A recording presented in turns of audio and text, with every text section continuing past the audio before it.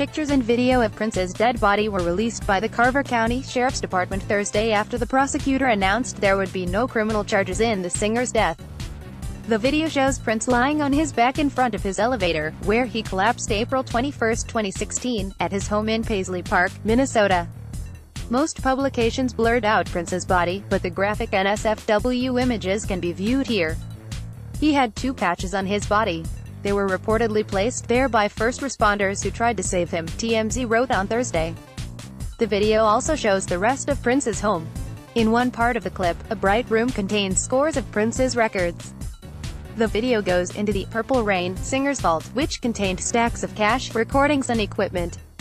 One photo shows a white powdery substance with a bent spoon behind it. Though that sounds damning, a closer look shows spoon had a cherry on it, which makes it more likely to be a piece of art rather than a potential tool to use drugs. Carver County Attorney Mark Metz revealed on Thursday police believe Prince didn't know he was taking Vicodin laced with fentanyl. Prince did not have prescriptions for fentanyl or Vicodin when he died. Musician Prince performs on stage during the American Idol Season 5 finale on May 24, 2006 at the Kodak Theater in Hollywood. Police released video and pictures of his death scene nearly 2 years after he was found dead April 21, 2016. Vince Bucci, Getty Images. On the same day the pictures of Prince's death scene were published, audio of "Nothing Compares to You" singer Sinead O'Connor talking to police on May 2, 2016, leaked. She claimed Prince was violent toward women and commonly used hard drugs.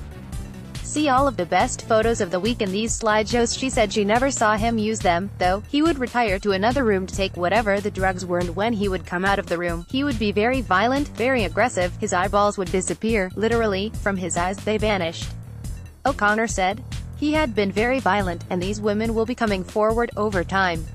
He had been extremely violent to a number of women in his life, including myself. Several women were put in the hospital while poor Prince was under the effects of these medications.